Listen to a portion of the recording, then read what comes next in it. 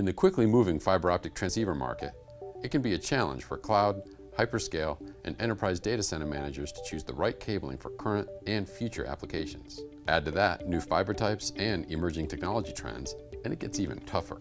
For most enterprise data centers, OM4 offers the high bandwidth capabilities and support needed for 10 gigabits per second transmission up to 550 meters. It can achieve 40 gigabits per second transmission over 150 meters and 100 gigabits per second transmission over 100 meters. And it meets all current IEEE standards for 100, 200, and 400 gigabits per second.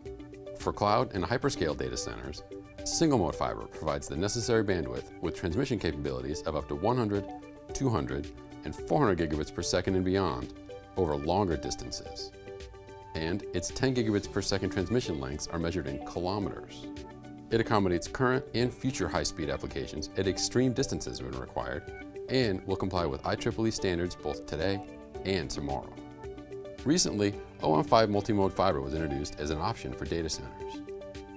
Leviton doesn't recommend OM5 cabling because it offers few benefits in link distance and bandwidth at a significant cost premium. For enterprise data centers, OM4 already meets the current high-speed IEEE standards, and the practical maximum reach of OM4 and OM5 are essentially the same.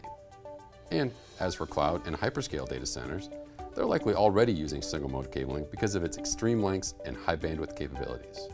For more information about Leviton fiber optic systems, visit leviton.com/ns.